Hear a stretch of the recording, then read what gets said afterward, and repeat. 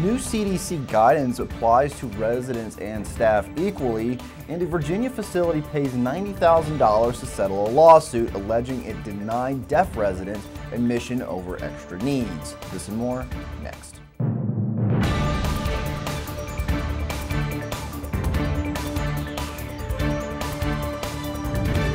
You're watching LTC News with Dane Henning.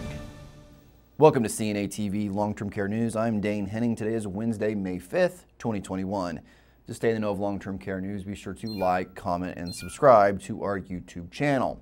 Also, if you are a CNA, consider becoming a NAHCA member for only $30 a year. You can enroll quickly on our website at NAHCA.org. New federal guidance on vaccinations in healthcare settings from the CDC does not differentiate between nursing home staff members and residents, according to a top expert within the agency.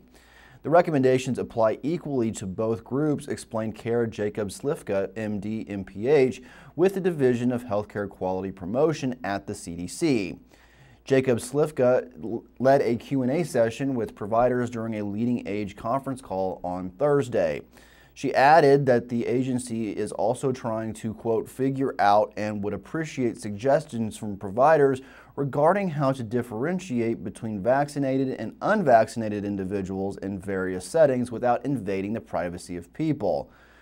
She continued, quote, in a setting where you don't know the vaccination status of individuals, approach the situation as if people are not vaccinated, she said. The same applies for children under the age of 12 who don't have the option of being vaccinated, according to Jacob-Slifka.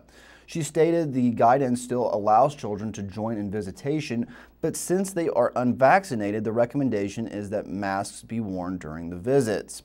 Jacob-Slifka added that the agency officials plan to continue updating the guidance as they learn more details about post-vaccination.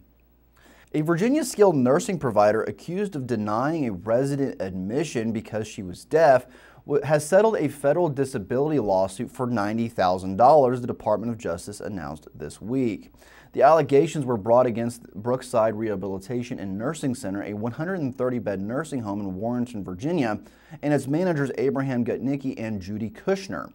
The case stems from claims that Brookside denied admission to an individual who was deaf because she would have needed sign language interpreting services, which is in violation of the Americans with Disabilities Act. Gutnicki is part owner of Warrenton Operations LLC, which manages the facility, while Kushner is an executive there, according to federal data. The provider agreed to pay $40,000 to the resident and $50,000 civil penalty to settle the allegations, according to the Eastern District of Virginia's U.S. Attorney's Office. The facility also must adopt new ADA policies to ensure services are accessible to individuals with communication disabilities, designate an ADA administrator, enter into an agreement with sign language interpreting service process, and train staff on ADA effective communication requirements. The new ADA policies must also be adopted by the other 8 facilities in New Jersey, Michigan, and Virginia managed by Gutnicki and Kushner under the settlement agreement, according to federal authorities. This has been your long-term care news update. Everyone have a wonderful week, and I'll see you on Wednesday.